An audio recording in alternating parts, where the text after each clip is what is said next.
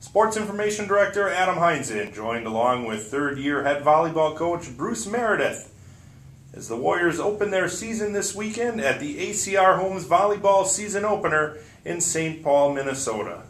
Coach, your team has one more practice before your opening tournament in St. Paul. How's the preseason gone? Good. Actually, we're playing well, exceeding expectations so far. We had some pretty big shoes to fill from players that left last year.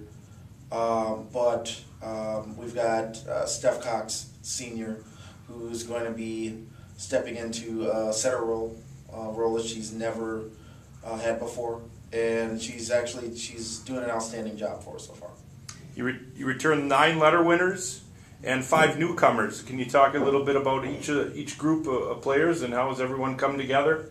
The returners are great. The returners came into camp ready to play, and we got a great bunch of freshmen, including a transfer that came in this season. Everybody's ready to play at a high level. The practices have been competitive. Looking forward to a great season.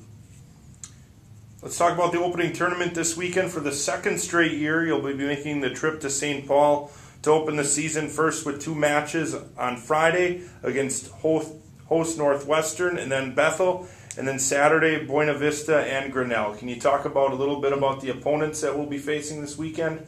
Tough matches. Traditionally, we schedule tough in order to prepare us for our conference matches. Northwestern, I think they've won their conference championship, or at least been somewhere near the top for the last 5 years or so. So that's going to be a tough matchup.